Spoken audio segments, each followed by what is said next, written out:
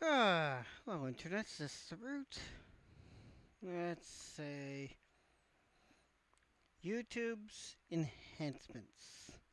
Let's say something. They've actually removed the speed up and slow down. You know, the chipmunk, the super slow mo. They've removed that function. I actually used it quite often in order to, you know, time lapse a video physically, so I could not have to basically you know spend time with my editor to do that, which removes all audio, and you know how much of a pain in the ass that is. It is a pain. And then I gotta compose my own music to put into the video. That's a bit of work. Anyways, I don't know why they removed that function. Uh, kind of silly. They should have kept it.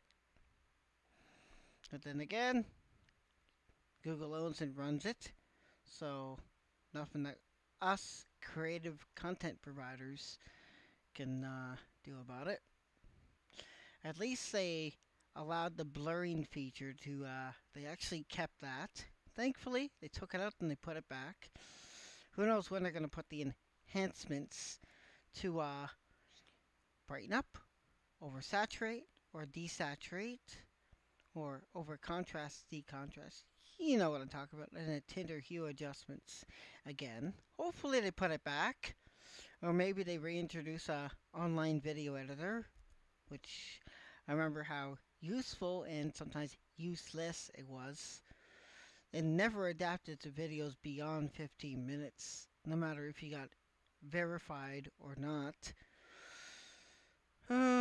It's a bit of a disappointment, just to be all honest. And excuse the low poor resolution and all fuck all bottery about that. I'm using a cheap keychain webcam because my other one is not hooked up to the computer and I'm too lazy to do it.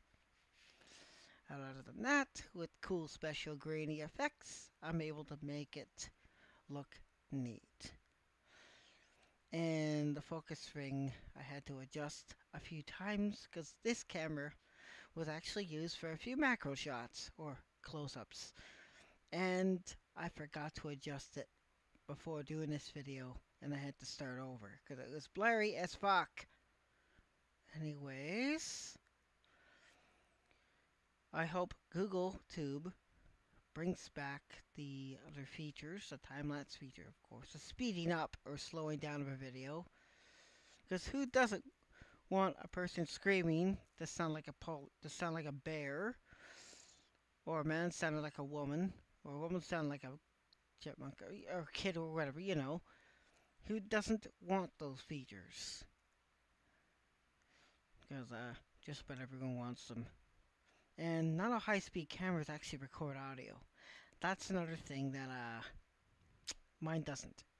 And you can't get the point of someone yelling or something smashing, something popping, catching fire, blowing up, whatever, you know. You can't get the audio, and that sucks. And it had to have a second source to record it, and then, you know, lower the speed and scale it down just to that part. And not to mention, I hate the time stretching effect of the audio. It just sucks. Now editors are perfect in that regard, and I'd have to use Audacity to do that. Well, you can thank Google for taking away that feature.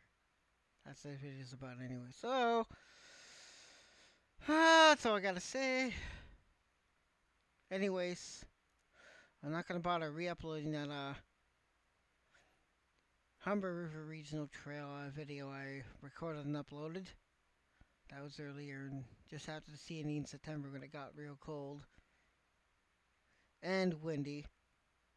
So that was supposed to be speeded up to be about 2.5 minutes, but apparently the feature was lost and I forgot to actually do it in my editor. Anyways, you can also adjust it in the bottom row of the gear icon, and you can select the speed.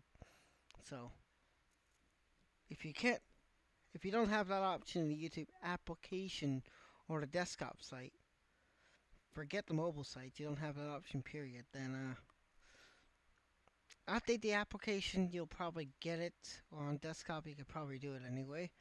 HTML5 has to be supported though. Flash, not supported, won't work. Doesn't even have the option. That's what you get for being obsolete. Anyways, that's all I gotta say. Thanks for watching. Thank you very much, Google, and feel free to subscribe for more videos. Cheers.